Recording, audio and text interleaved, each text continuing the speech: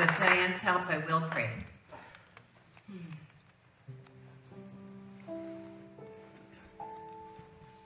This is what I know is true.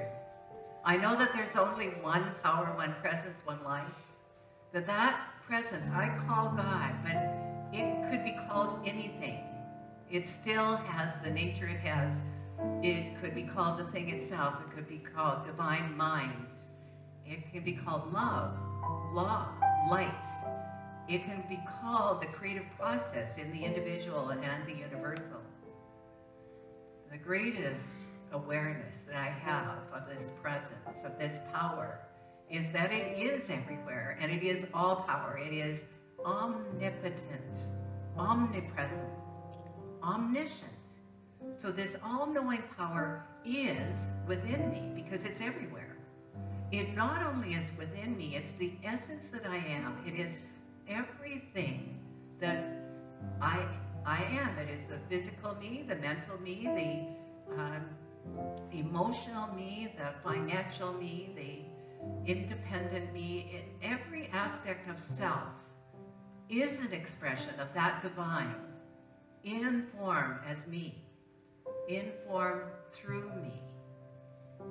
And so I speak this word in the first person for each and every person who accepts it. And this is what I know. I know that this is a day of awakening to my spiritual magnificence and my greatness, my beauty, my flexibility, my peace of mind. This is a day in which I recognize and realize that I am one with that one power, and I choose to use it consciously and easily and effortlessly. I use it with love. I use it as love. I speak words of love, and I attract love into my life and into the lives of those around me. I speak this word of prosperity, that I am prosperous in every way. Thank God I'm rich, and I'm rich in all of the important things. I'm rich in health, I'm rich in friends, I'm rich in ideas, I'm rich in the oneness of God's life. And furthermore, I give great thanks that I am the creativity of this one, that the creative process is always responding to any impress I make upon it. So I plant seeds of peace and prosperity, of beauty and truth. I plant seeds of well-being and love.